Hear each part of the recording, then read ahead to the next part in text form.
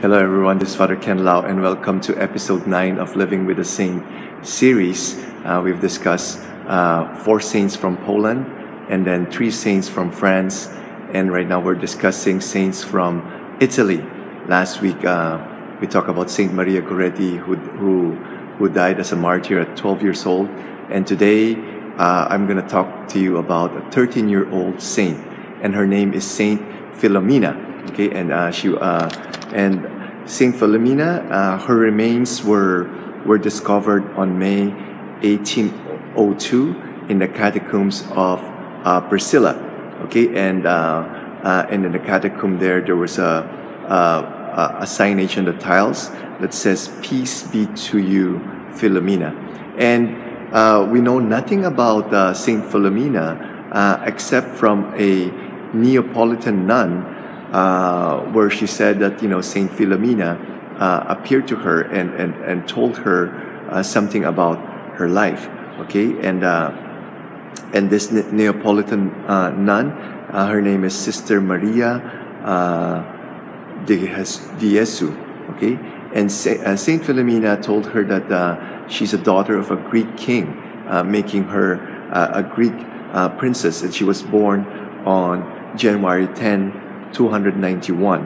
Okay, and when her family moved to Rome, the emperor there, Diocletian, fell in love with her, but she wouldn't agree to marry the emperor because at the age of 13 she consecrated herself as a virgin. Because of her refusal to marry the emperor, she was tortured.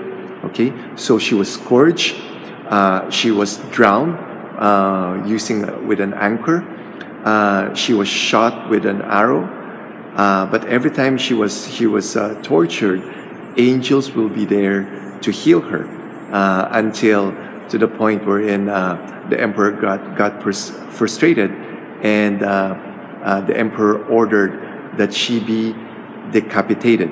Okay, so she died on August 10 on a Friday at 3 p.m.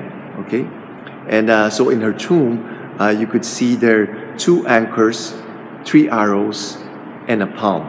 Okay, and a flower, and these shows the sign that she died as a martyr. So when her body was exhumed in May 1802, there were a lot of miracles that happened.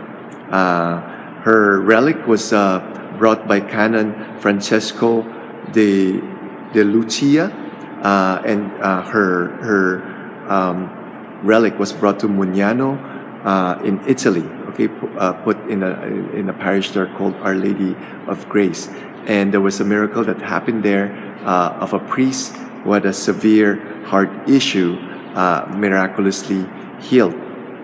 And there are several saints who have a great devotion to her. One of the saints is Saint Peter Marie Chanel, and also Saint John Baptiste Marie Vianney. Okay, who's a saint that I featured in this series.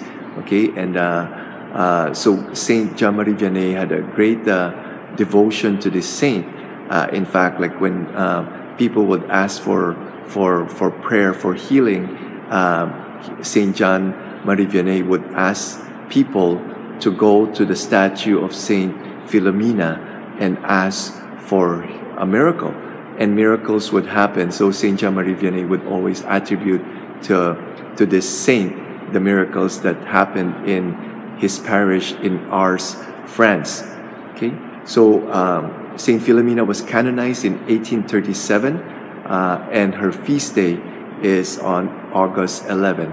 And she's a patron saint of babies, youth, and the youth. Okay, that's why because she died at the age of 13 years old. Okay, and so let's have a great devotion to Saint Philomena.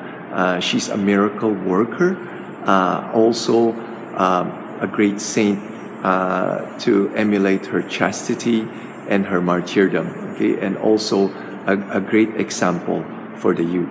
Okay. Be a living saint. Jesus, Mary, Joseph, we trust in you.